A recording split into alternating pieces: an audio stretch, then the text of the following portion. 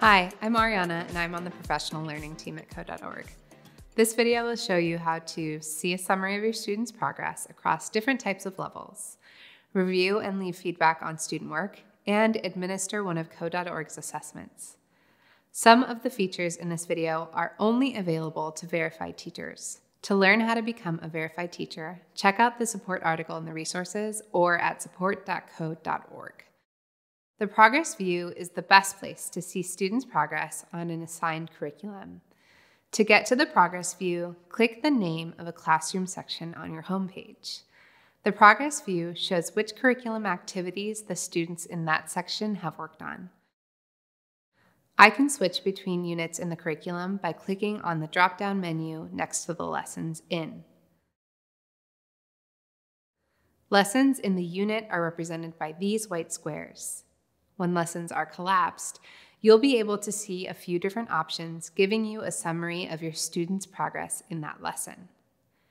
An empty green circle denotes that a student has begun working on levels within this lesson. They are still in progress. A solid green dot denotes that a student submitted work for all levels in this lesson, while an empty square denotes that a student has yet to start the lesson. Clicking on more details will expand the explanation of each icon in the progress table, allowing you to learn more about them. If I click on the lesson number, it will expand to show each level within that lesson. Each lesson may have a different number of levels. Like the lesson view, an empty green dot means the student has begun working on the level. A solid green dot means that the student has finished working on this level, and click the Finish button to submit. A solid green dot with a check mark means that the level has validation tests, and the student's code has passed all of them. Most levels have just one activity, but choice levels, signified by a forked arrow, allow students to choose at least one task from multiple options. In this example, the student has chosen to submit the first choice level, but not the rest. This is what choice levels look like for students. They will always have access to every option in the choice level, but you can instruct them to complete as many or as few as you'd like. The system automatically evaluates many levels in our elementary school and APCSA curricula for correctness. A solid green dot with a check mark means the student submitted the correct solution.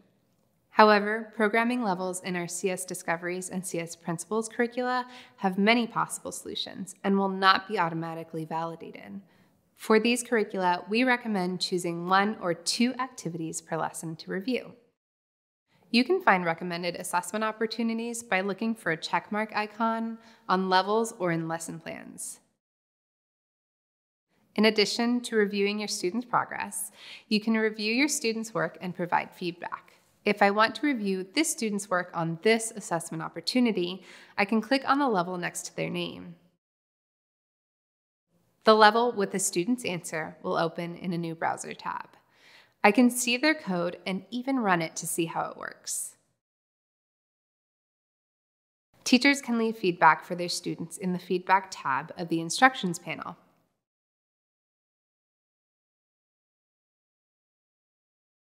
I can also check the Keep Working checkbox to signal that the student should keep working on the level.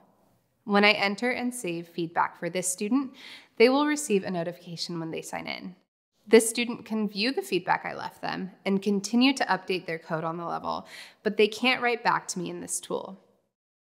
In the progress table, you'll see the following: an empty purple triangle for a coding assessment that needs feedback from you, a filled black triangle on any level for which you have left feedback, and a round arrow if you have asked the student to keep working. Teachers can leave notes for their students on most levels, but some levels also offer built-in mini rubrics to help them understand students' performance. Some levels offer example solutions in the For Teachers Only tab in the instruction area of the screen. This example solution will also be visible in the blue teacher panel on the right. Once I've finished reviewing the student's work, I can view another student's work using the teacher panel. You can sort the list of students by display name or family name.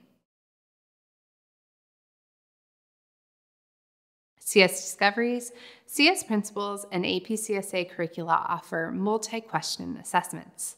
These assessments are generally found at the end of units and are made up of a series of multiple choice, free response, and matching questions.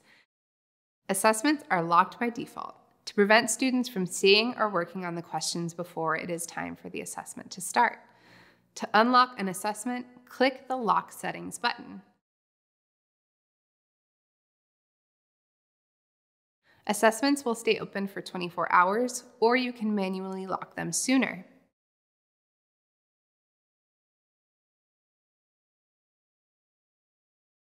You can check your students' results in the Assessments and Surveys tab of the Teacher Dashboard. If you have questions about features you saw in this video or need additional support while teaching, you can click on the question mark in the upper right-hand corner of your screen to access additional support and resources.